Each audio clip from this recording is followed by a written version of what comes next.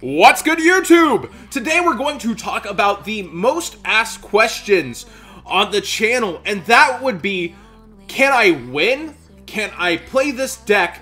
Or can I even play without Pot of Desires? There's a very simple yet complex answer to that. But the answer is yes, you can play this without Desires. Yes, you can win without Desires. We've seen multiple people take decks to regionals and top without Desires and even the YCS level.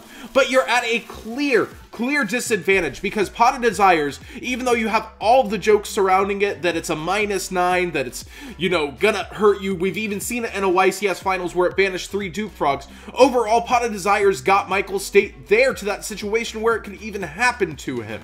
So it gives you a clear advantage because you are getting one of the only +1s that the entire game has to offer, with no restriction other than you can only play this card once per turn for the most part. And there are even cards that can interact with it, and it's quite expensive. Cyframe Lord Omega, $45 to $50 right now, I believe. Usually goes for 60. We're just out of the competitive season. It may pick back up once that, you know, kind of lull is over and we go to Zodiac format, but I'm not sure how prominent Omega will be in that format.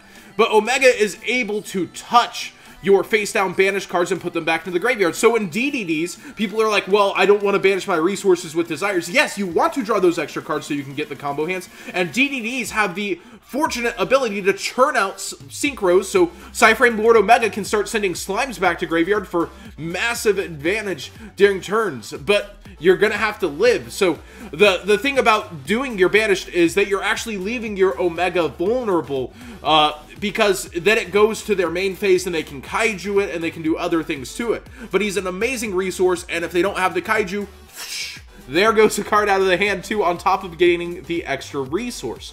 So it's kind of like the budget player's nightmare here. Pot of Desires is so expensive. It's usually $70 plus. We've seen it hit up to $90. So to play 2 of these is $140. That's like a Nintendo DS. That's pretty insane. And to play 3 is a gaming console on its own, almost $200. That's actually just insane for just cards in your deck. But the fortunate thing is you can put it in pretty much any deck that's not Exodia. Exodia is like the only example of a deck I would not play this in. You can play it in Paleozoics. You definitely want to play it in ABCs. You want to play it in Metal Foes. Almost every deck wants to run at least probably 2 of these that is in the metagame itself. DDDs, like I said, you'll be able to use Omega to resource back cards. Pot of Desires can put you in bad situations though. Like, that's the joke, is it can banish your resources like those Dupe Frogs. You can end up banishing other resources, drawing another Pot of Desires, and in a sense minusing because you banished resources and you got another card. But overall, this card is just pure power.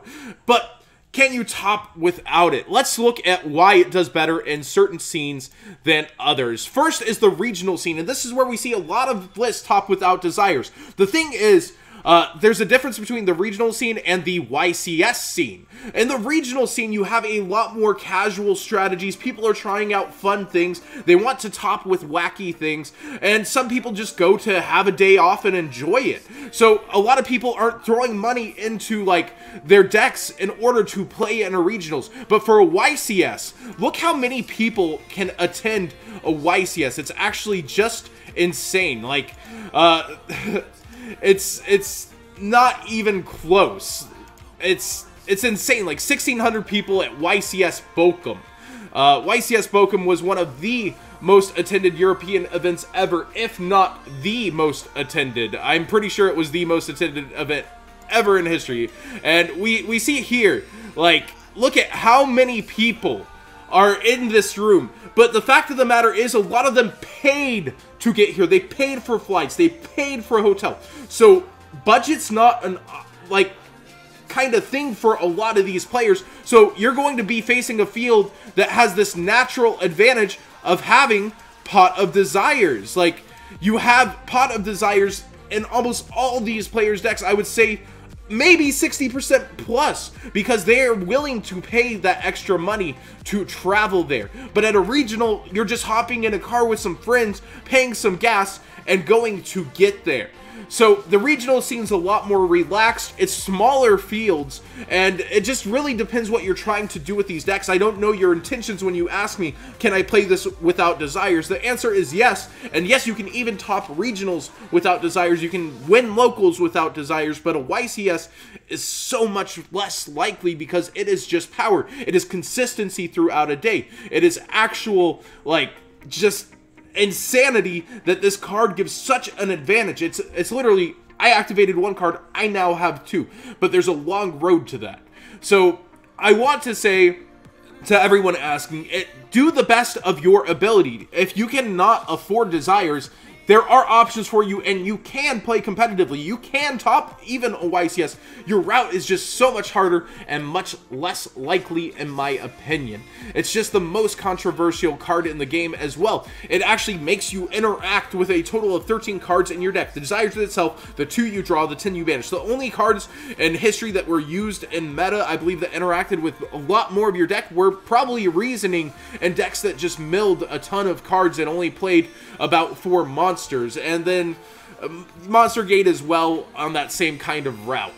So I really think there's just so much about this card that makes it what its price is at. It's actual insanity, but it's really good. Now, the other most asked questions on my channel. John, can you put the deck list in every single description? Yes, I could. But that's actually an insane amount of work for me for what I already do. I'm already putting up every deck list. And the thing about these deck lists are, the reason I even show these on my channel, I've heavily considered not doing deck lists anymore because they clog my feed, they hurt my other videos. The reason I do deck lists are to give the player a voice. I want you to sit there and listen to the player. I don't want you to just click on the video, give it a view, and then go click on the deck list. The point of all these deck lists are for the player to have a voice. I want the player to be known. And at these events, these are the kind of events, as you see on the screen, that I'm showing deck lists off from. So I want you to hear why they had those choices, why they did or didn't play Desires, why they did the things they did, why they played 41 and Upstart.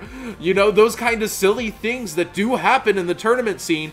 I want you to kind of hear the voice of the author, so to speak, because I did not accomplish those things. I did not do those things. The players that I am featuring did these things, and I get the convenience of having a deck list in the description, but A, it's a ton of work for me to set that up, and it's not that I'm lazy, it's that that is not the point of why I do these. So I've been asked in tons of videos over and over, and I've replied the same thing every single time. I'm just not going to do that, even for the live profiles. The point of this channel is not to be a deck list channel, or even the point of highlighting these decks is not to, you know, show off the deck. It's to give the players a voice. That's what House of Champs is about when it comes to deck list. Now, another thing with deck list that I often get asked, why are you even featuring this deck? It's the same as the last ones. Well, it's along these same lines. The player has the voice. This is for the player and their accomplishment. It's not to say, here's another ABC deck that's very, very similar to this ABC deck. And there's a lot of differences in these decks if you actually look. Yes, you might have seen this combination of cards before in a sense, but there's different ratios. There's different things going on with these decks. The meta is evolving, and even these niche changes do matter if you're keeping up week to week in the competitive play.